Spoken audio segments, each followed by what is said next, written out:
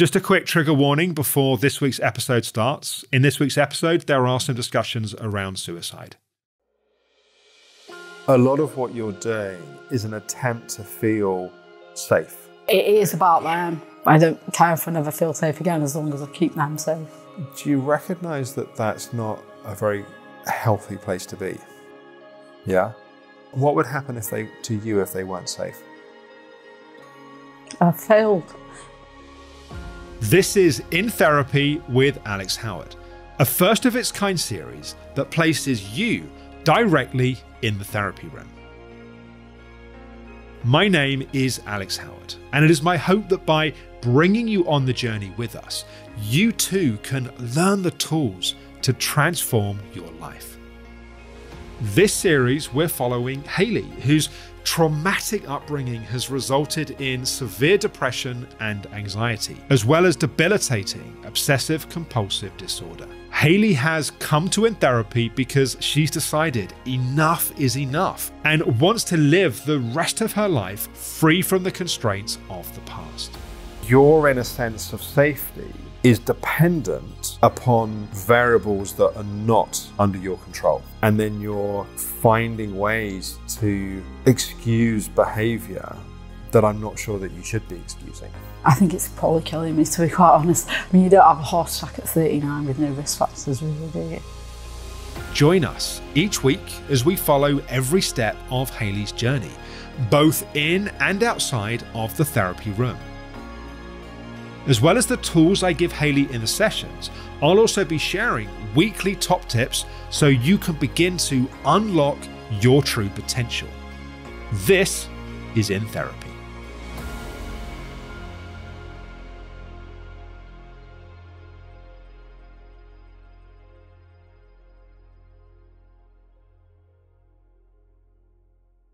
It's been about a week since Hayley's first session, and my producers Oliver and Jeremiah are travelling up to visit Hayley at home. The therapeutic process is not confined to just the therapy room. In fact, much of the progress happens in between the sessions, and it's our aim to try to capture that in the series. Okay. Number 14. It's this one right in front, I think. Yeah. Shadow's just parking in the driveway, so I will leave that on there. Okay. Let's get going.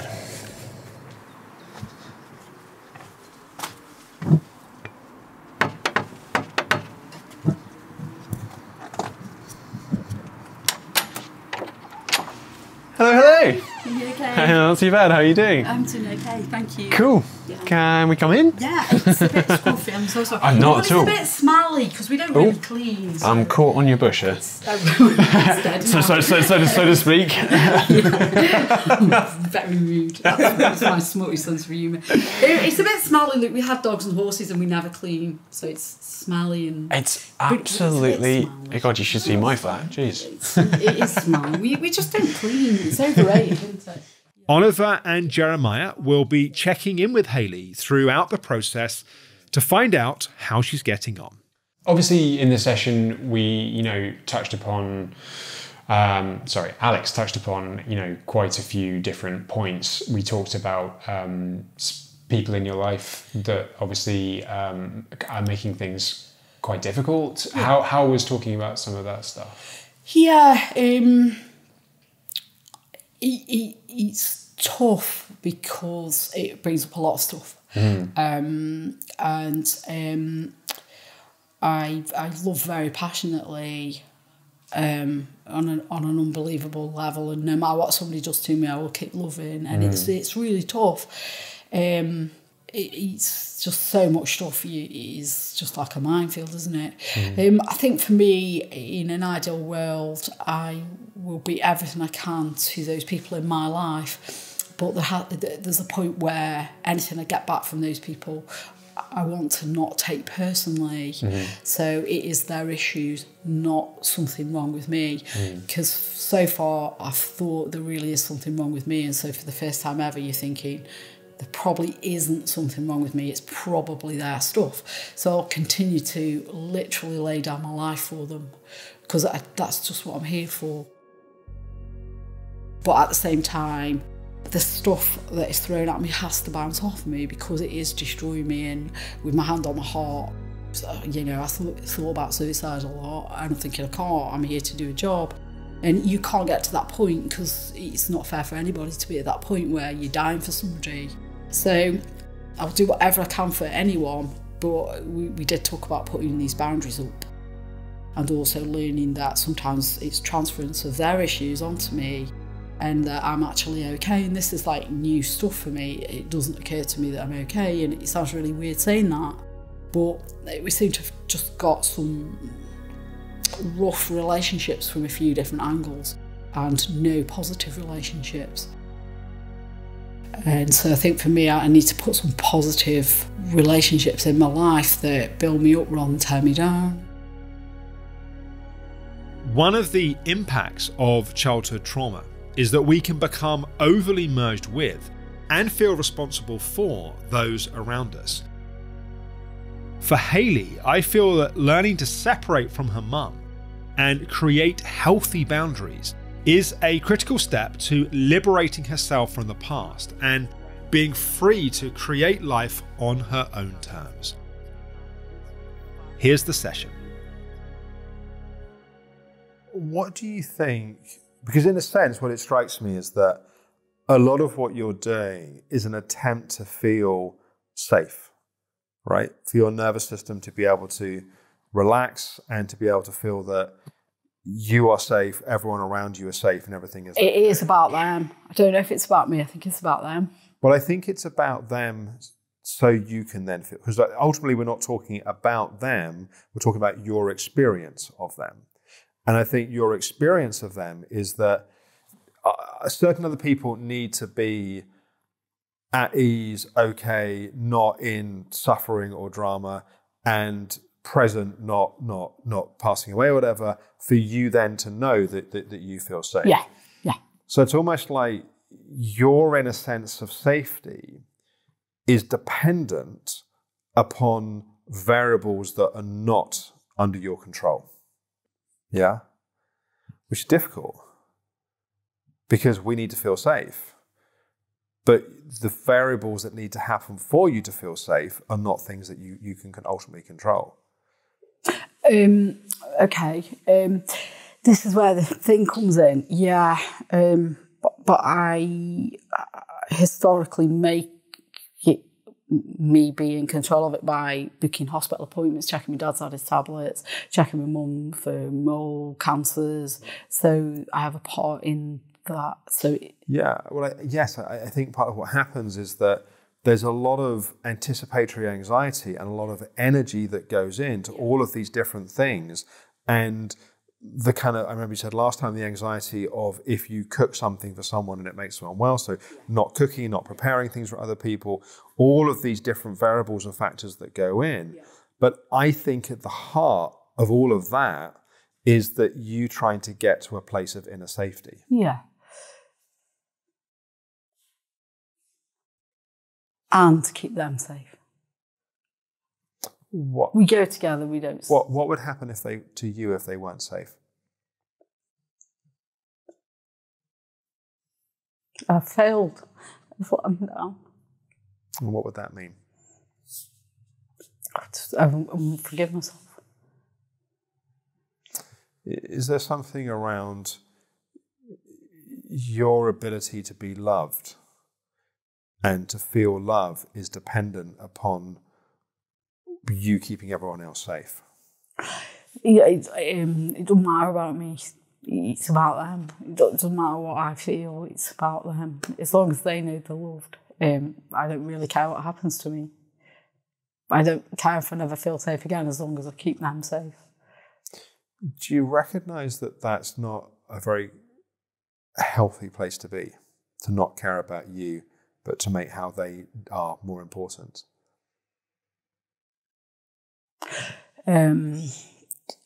I would feel sad if I heard somebody else say that. And how about you saying it?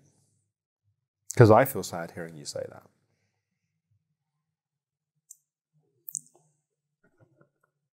I guess if I'm the best I can be, I can filter out and be nicer to them. But how about you being happy for you? I just can't see it happening. I just look at the future and think, I'm just going to lose everything and I'm losing more of what I care about and stuff. It just feels really tough. We all have 3 core emotional needs: the need for boundaries, for safety, and for love.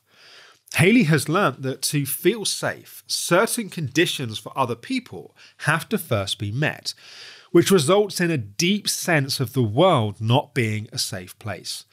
Hayley has believed this for so long that it's become more than just a belief. Right now for her, this is the way the world is.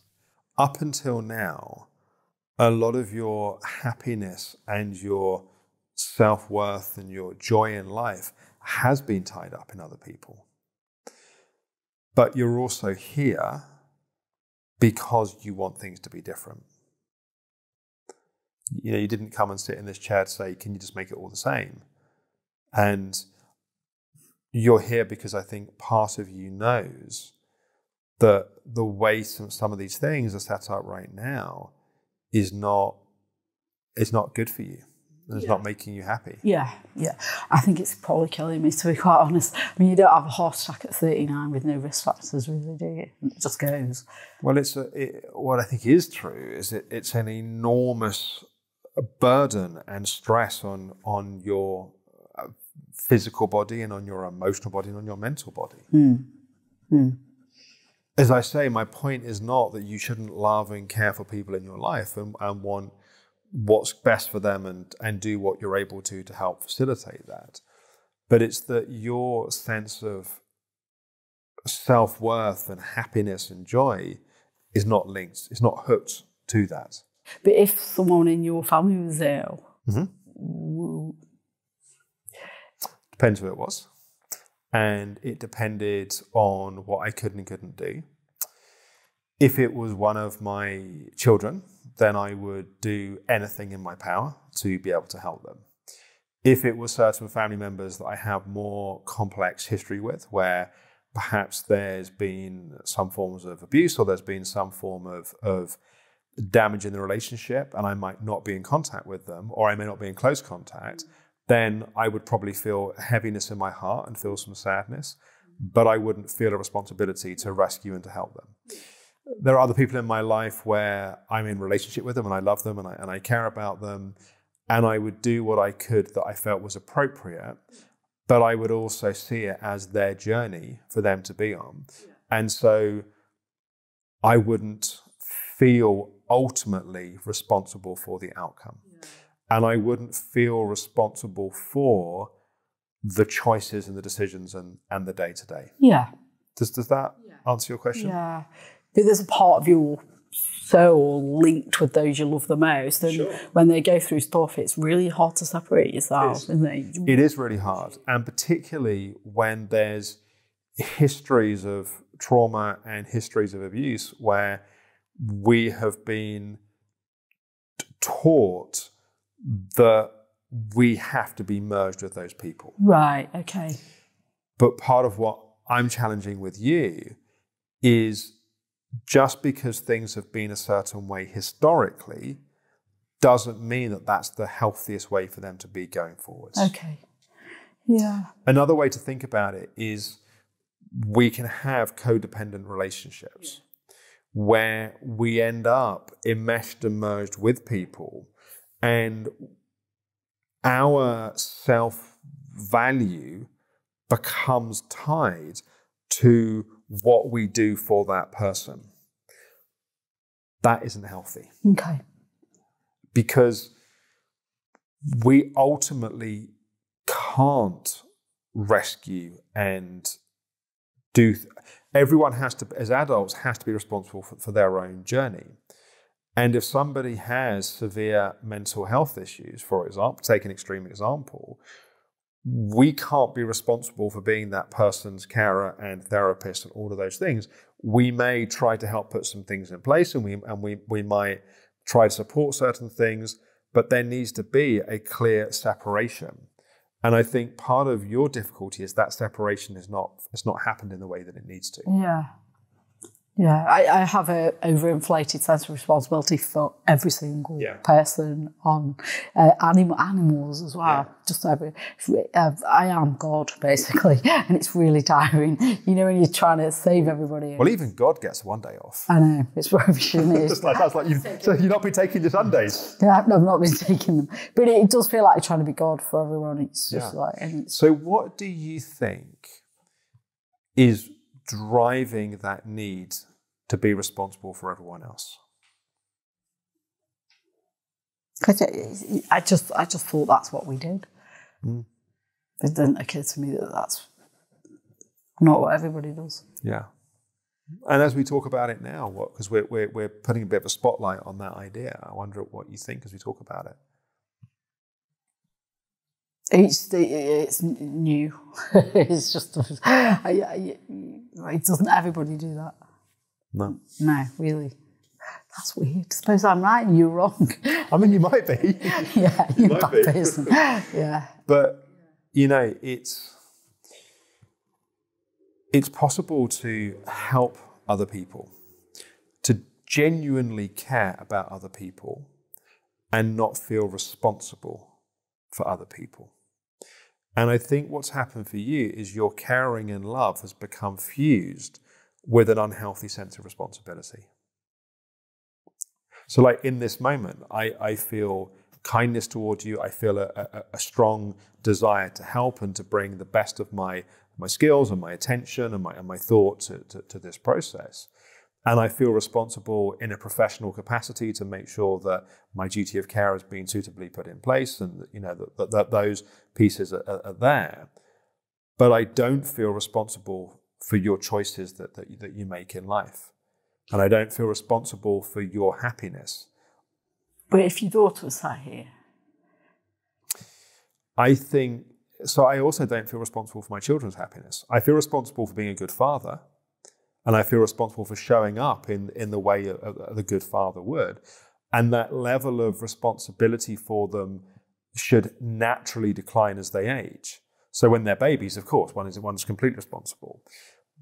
But it's very unhealthy as a parent to not relinquish responsibility as children age. Because otherwise what happens is you're manipulating or you're smothering or you're controlling and you're stifling your growth, and they're just going to back you away even further.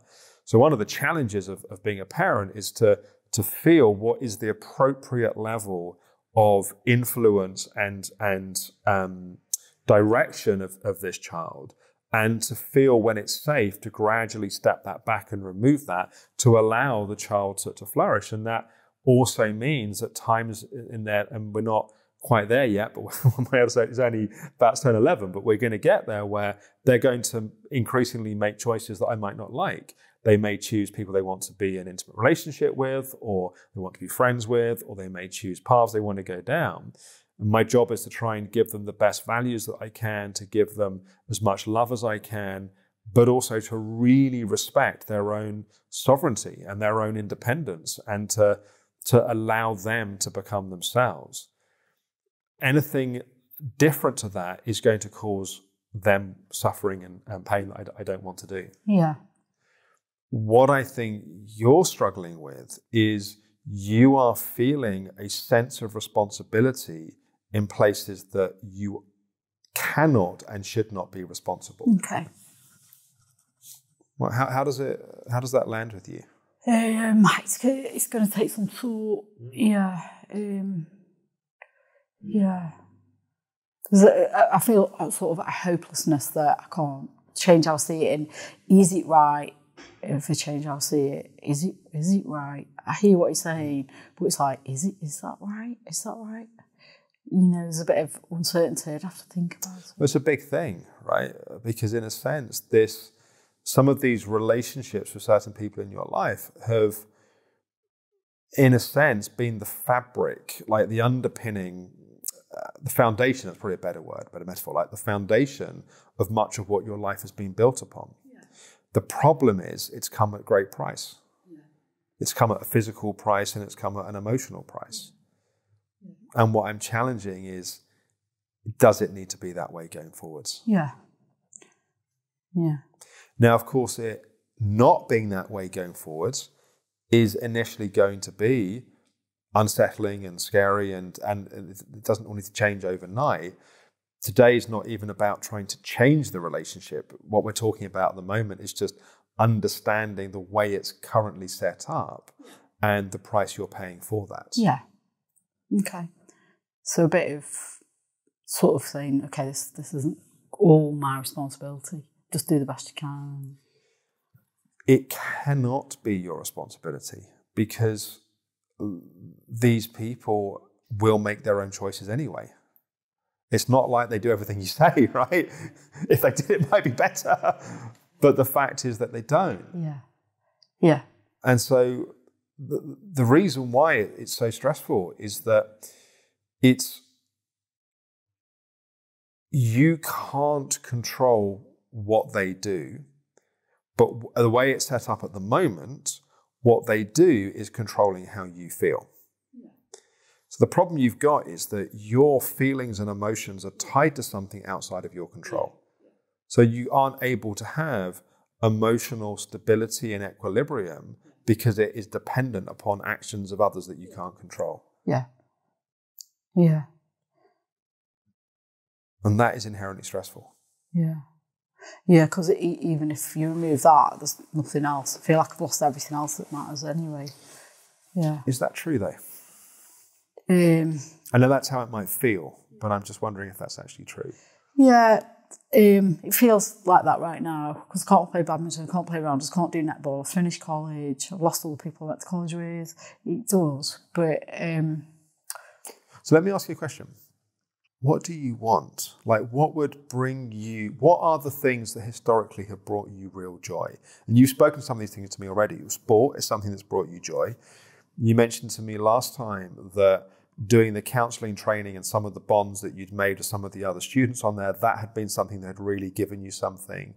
What else do you notice really makes you feel happy?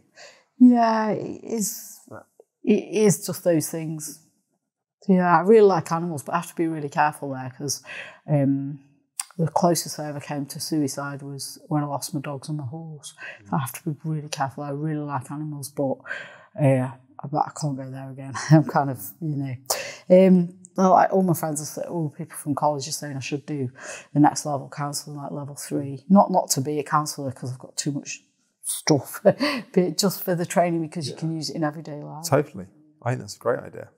So I could do the level 3 if I pass level 2, done my exam. So, but I mean, that's tied in with confidence levels. What I'm hearing you say is that having community with people, and I think that's something you've not had enough of over your life, and so that being around others and kind of feeling part of something, I think is important. 100%. Like when these guys came to my house, I didn't want them to go because it's so nice to see them. Yeah. I was like, and there's that emptiness when they're gone. And it's not how I feel towards them. Yeah. I can't get rid of them, I know, I was going to lock them in. But yeah, it is other people. And like, if you look at my life, I've had no other people around me that have been positive. And I think part of the challenge is that because of the things that you've struggled with, the way you've dealt with that is often by becoming more isolated. So after the heart attack, before you ran the marathons and you were agoraphobic for a while, my sense is actually you pushed more and more of the world away. But the problem is that actually what you really need is to come more into the world and have a sense of belonging and having a sense of community and having a sense of enjoying just, interacting with and being with people. As mentioned earlier, we all have a need for boundaries, safety, and for love. With Hayley having normalized to being isolated, I feel strongly that bringing more love and connection into her life is critical to building a future free from the traumas of the past. It is a human need to feel connected. Absolutely. And I think it's a really important piece. And what I'm hearing is that you enjoy having your mind challenged, you enjoy moving your body, and you enjoy feeling in community and feeling connected to other people, they sound like really good things to want, like healthy things that make sense. Yeah, absolutely, 100%. If you had more of those in your life, how would that be, do you think? Yeah, because I think I'm really afraid of loneliness. Yeah. Because I was lying in the bath a few weeks ago. I was thinking, I could just drown myself now, and I could hear. Sorry. Okay. I could hear one of my friends from college in my head say, "Don't you dare, I'm coming to pull you out." And it was their voices. Yeah. There was nobody else's voices. The other voices were saying, "Let me hold you down. I'll put my foot on your head." But it was the guys from college saying, "No chance, I'm coming to get you." And it is that difference. It feels like some people are like, "Oh, I'll help and hold you under," and some people are saying, "I could pull you out because you mean too much to us." And you need more of those people. How does it feel to talk about it? Yeah, it's heavy. It hurts. People just do the best they can, don't they? Yes, but that doesn't excuse behaviour.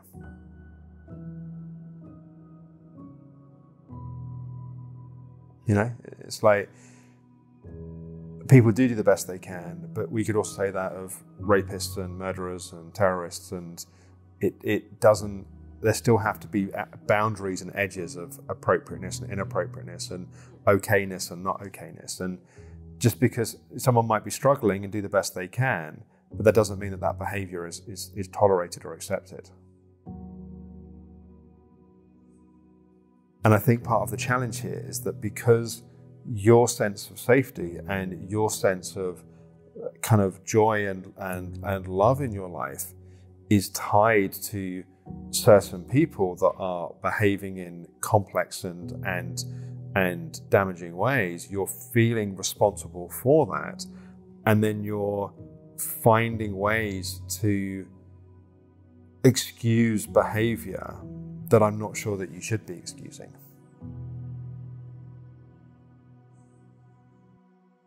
How does it feel as we talk about it? I have to sit and see how stuff sits in a felt sense, which is what you always say. It's a different way of looking at everything, isn't it? And it's a big challenge when you've looked at something for so long in a certain way. In terms of the lying in the bath and having the thoughts and feelings you are having, is that something that's happening often? Or is that something that happens from time to time, or something that doesn't really happen? It probably happens more often than I'm prepared to admit, really, yeah. But my job, I've got a job for a while my parents are here, and then I'm like, my job's gone then. But you know what, I have a tenacity in me that doesn't give up. So I'm saying on the one hand, I'm kind of done, but there's a part of me that doesn't give up. And so there's a part of me that, and I wish it wasn't there, but it is. And so I won't do anything, I won't end my life for anything because there's too much tenacity in me, and it's just such a sad waste if you go down that path. It is. It is a waste. It's so sad. And when you find yourself having those thoughts, how do you support yourself? Yeah, I think about people that have been nice to me, people that have helped me, and yeah, that really. And does it ever go into active planning, or it just you kind of have the thought and then you go through the process and then you move forward? Like there's quite a history of suicide in my family. I won't do it. There's no worry about that whatsoever, because I've seen people when I had a heart attack fight for my life. Yeah. I'm not going to insult them by me doing it. That's not fair, because they thought I was worth it. I think other people are worth it, and therefore I have to say that I'm worth fighting for. Because people are, and it's so sad to lose people. Yeah, it is. Yeah, and so I won't do it. There's no planning in my mind, okay, right. But it is a flash thought. I get it, and it's a symptom, of one of a better word, of how low you're feeling. Yeah. I think sometimes, you know, and I think it goes back to this issue that we're talking about today of your joy and your happiness being tied to other people, and this issue around this over responsibility for everybody else. And what I'm hoping that we can help with is moving the boundaries to a healthier for you and actually a better for everyone else place in terms of what you are and what you aren't responsible for. Part of Hayley's homework has been to grow her awareness around her unhelpful patterns of thinking and behaviour. A resource we're using to help with this is my 12-week online coaching program, the Reset Program. The Reset Program is not just a program to build awareness and understanding of the impacts of the past and how they shape what's happening in our nervous system now, but more importantly, to learn practical tools and techniques to be able to learn to reset your nervous system in the present now, but also to unlock your true potential in the future. Hayley has been working through the first few modules, and she's now working on Module 4. Module 4 teaches a process called the STOP process. STOP process is derived from elements of NLP, neuro-linguistic programming, along with principles from hypnotherapy, from mindfulness, and also from CBT, cognitive behavioral therapy. Really, the key with the STOP process is building awareness of the unhelpful patterns that are happening, then having a way to stop, to interrupt those patterns and shift our attention and our awareness to become more fully in our body, in the present, in the moment, and not in the consistent old pattern that pulls us in an unhelpful old direction. If you'd like to find out more about the Reset Program, you can watch a free 3-part video series at reset.alexhoward.com. Here's how Hayley has been working with the STOP process. What did you find yourself using the STOP process on? What were some of the thoughts and patterns that you were working with? So the two that worked the best were if someone was unkind to me, I would stop that. Stop the ruminating over that, and stop the self-blame over that. So it's like, so say somebody says something nasty to me, I was like, no, stop. This is their stuff. So I stopped and said, normally I'd worry about it, get upset about it, cry about it, be miserable all day. But I was like, stop. This is their stuff. It's not reflective of who I am as a person. This is their stuff. I'm not going to take it on board. I'm going to leave it there instead of playing mental tennis with it. And how effective did you find that? Yeah, it was surprisingly effective, actually. Surprisingly good for not taking on board stuff that's been thrown at me that isn't mine. Yeah. Yeah. Is that a good answer? Yeah, that's what I'm after. Yeah, it was good. It was good, yeah. Not so successful in anticipatory anxiety. Okay. I recognised it was anticipatory anxiety. I told myself that me rehearsing it in my head felt like I was going through it already and it was useless. Yeah. So I went through an intellectual process, which I know you wanted me to tap into my body, didn't you? But I went through just persuading myself why it was safe to let it go. Yeah. And it's going to take some time, anticipatory anxiety is.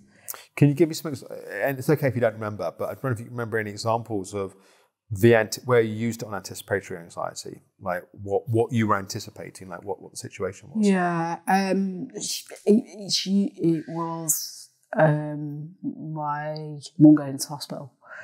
Yeah, and running different scenarios of what might happen and what if this and what if that. If you got COVID, yeah. And so you used the stop on that, and it didn't feel so effective in that instance. No, it felt like I had to run with the rumination because I might be able to problem solve in that process. Okay, that's great. So that's what I was looking for. So it sounds like that there's really what the pattern is that about needing to think your way to a feeling of safety. So what I mean by that is if I think through all the different scenarios, well, if this happens, I could do that. Oh, but that might happen. And it's almost like having a very, very thorough kind of search of all the different scenarios to then go, okay, I've run through all the different scenarios. I can now feel a bit more, oh, but hang on, there's that one as well. Because it's almost like a never-ending list, right, of things that might happen. So, of course, the difficulty with that is if that feeling of safety that we're after is so dependent on all of those different scenarios, then it's very difficult to get that feeling of safety. Yeah. But you have minimised your risk of letting somebody down and failing by going through all those scenarios. Well, what I would say is there's a point where there is to put it in a different context, there's a healthy risk assessment to do. Yeah. And there's a point where you've done that now, and now you're actually just aggravating your nervous system. Yeah. So it's not the, for example, taking the example of your mum going to hospital, it is a good idea to think about, well, how long will she be in there for? How can we try to make sure she gets what she needs? Have they been given the full information? Like that is appropriate. I'm not saying to stop thinking about things, but it's recognizing the point that thinking has gone from being constructive to now just running a pattern. Yeah. Yeah.